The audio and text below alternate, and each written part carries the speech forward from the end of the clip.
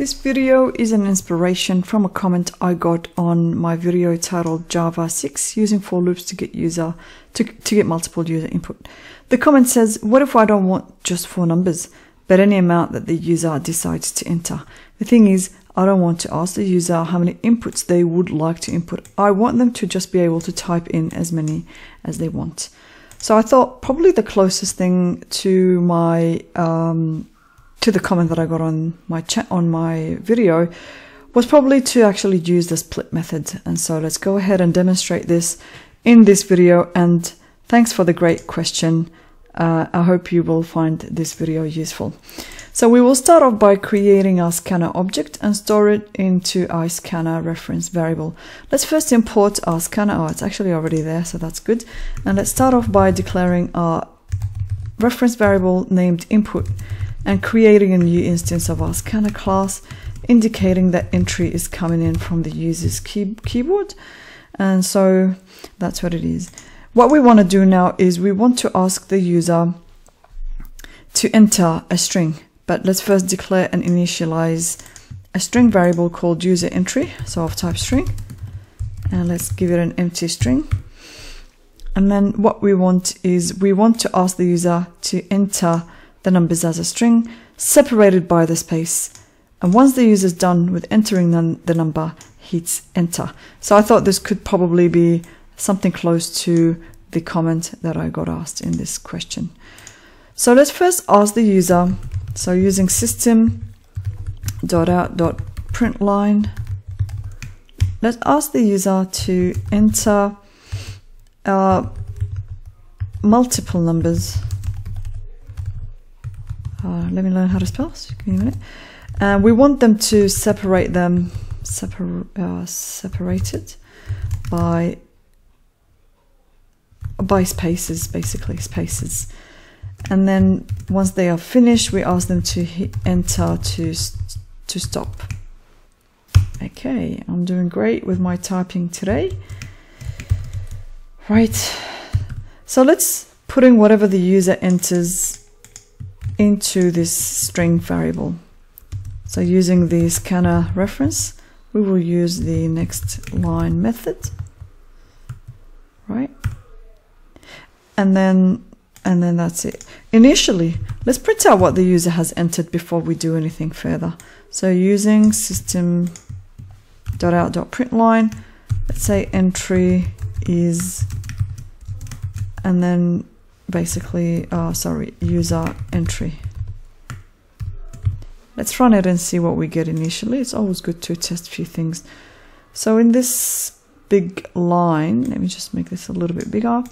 So if I say 4, 3, 5, 6, and so on, it will keep on going until I hit enter. And that entry is basically a big string separated by, and it's got spaces, so part of the string is also the spaces. Okay, so now what we want to do is using an array of string. So let's create a string array, an array of strings, and we'll call it numbers. I know it's still a string, but we'll call it numbers for now. Now, the result of splitting this string series of numbers using the array of string, the results of splitting this string series of numbers, I don't know what I meant there, but entered by the user, all right, are saved into the array. Okay, so this is how the split method works. Let's just first type it in. So we'll say user entry dot split, and we need to indicate what the delimiter of splitting is. So probably would, I've got a spelling mistake there, so I don't know how to spell delimiter. I'll probably like that. Okay, so the delimiter in my case, I'd like that to be the space, because that's what we used, or what the user has used to separate the numbers. Okay, what does this mean? Now the split method, what it will do is it will return a series of strings, a series of numbers that were entered by the user into this array, but it will get rid of all the spaces. So the split method will split the string into multiple ones, as in multiple strings, using a specified delimiter. In our case, we are using the space. All right. Now we can find the length of the array using the length property, and we want to store the size of the array into an integer variable because we are planning to use that multiple times. So we'll call it numbers length, and then that'll be numbers dot length. Okay, now let's declare our sum variable here before the loop starts and initialize it to 0. Now our sum is going to be a double and it's going to equal to 0. We can now loop through the array created as a result of the split method. We can now loop through the array. So after we've done the split, this is actually an array. So let's have a look at what the array looks like. So at index, start off with 0. We don't need a counter, or you can, previously we used a counter. We can use the same counter, but I think index makes more sense in this program. Index plus plus. We don't need to, we actually don't need the counter, because previously we used the counter to use that to calculate our average. But because we've actually stored the size of the array from the length property, we don't need to really use the counter. For that case, index will only be visible within only this scope, which is enough in our case. Okay, now to see the value of the array, let's print out the results. So we can actually display number plus, we can say index plus, we concatenate and concatenate further. We can access every number that was entered in our array. Okay, I think I need one more bracket there. No, I don't. Let's run it and let's see what we get. So if I said 1, 2, 3, 4, 5, 6, 7, so we get the entry. That part is basically just plain string, and then this part here is okay. So it's at index 0. I've got 1, 2, 3, 4. If you want for visibility or for the user to see this in a better way, you can always increment it 1, and we can say number 1 is, you know, or value or whatever. So let's try that again. Looks probably a little bit better now. So we get number 1 is 1, 2, 3. So we can access each one from the array.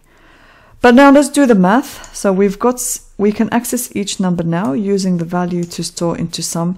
But because sum is a double, we'll need to pass our value into double or integers, depending on your program. For us, let's go with double. So we will add to sum.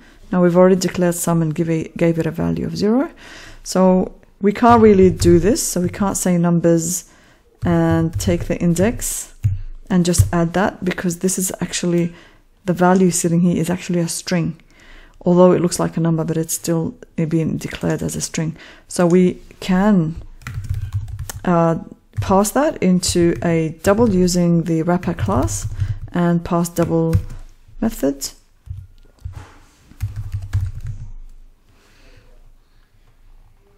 And that's our sum.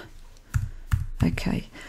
Now over here, we can now find the average. It's sum divided by the number. Let's first define our average. Sorry, declare the average. So average is equal to sum divided by the length of numbers of the array, but that's been stored into this variable, so we can just directly use that one.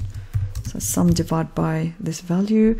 We can then display the average using the printf method.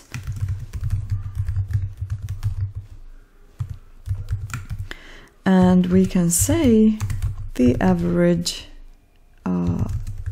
is, and then we want that displayed to 2 decimal places, and we'll mention the average here.